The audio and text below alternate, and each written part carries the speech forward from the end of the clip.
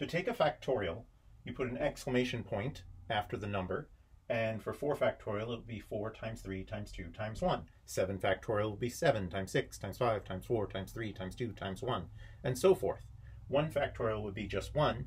0 factorial, it turns out you can define to be 1, but it doesn't extend to negative integers.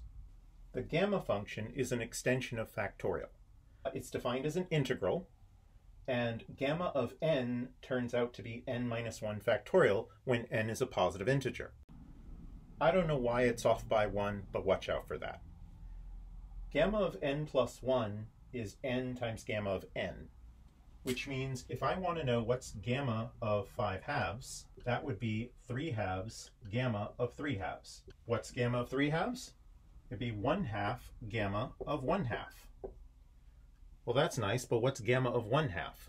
It turns out gamma of 1 half is the square root of pi. There's a very clever integral that can be done to prove that.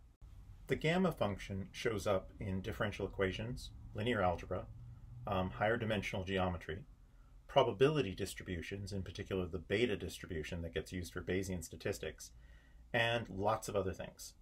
There's even a beta function, which is 3 gamma functions combined. If alpha and beta are positive integers, this is a whole lot of extra work for nothing because this will boil down to a simple fraction. And also if alpha or beta is an integer plus 1 half.